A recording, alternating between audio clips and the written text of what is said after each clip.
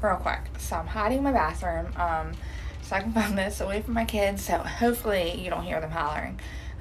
Or hopefully their hollering isn't too awful bad. But we have this 4Moms mamaroo swing for our son, and 4 months into having it, it started making this really loud banging noise. We looked it up on YouTube. There wasn't many videos on how to fix it. There were videos, but they were like 20 minutes long. They were talking about like taking apart the whole entire base, unscrewing like 25-30 screws to get into the mechanics of it. And we looked through all the mechanics of it. Nothing was disconnected. There was no reason for the sound. So what we did was we pulled it apart. We left it running so we could see where the bang noise was coming from. And I just want to show you that way, in case yours is making the bang noise, that you can fix it. Because when you contact the company, all they do is tell you that when the warranty's up, all you can do is buy a new base. And you certainly don't want to do that with the price that they charge for this type of swing. So let's go out here, and hopefully they don't holler and you can see what we did to fix it.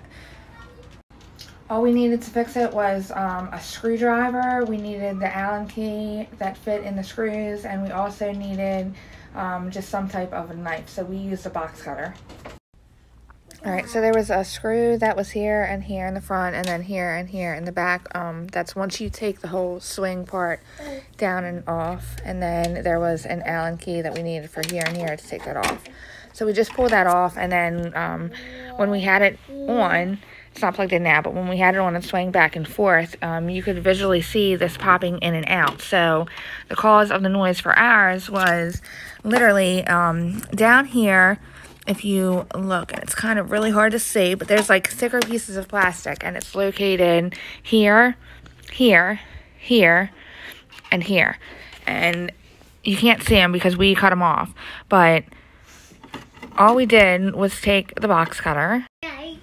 We just took the box cutter like this, and we literally shaved it down, and it doesn't make the noise anymore, and then we put it back together. It was super simple, super easy, and it keeps you from buying a whole new base. So I hope it helps you.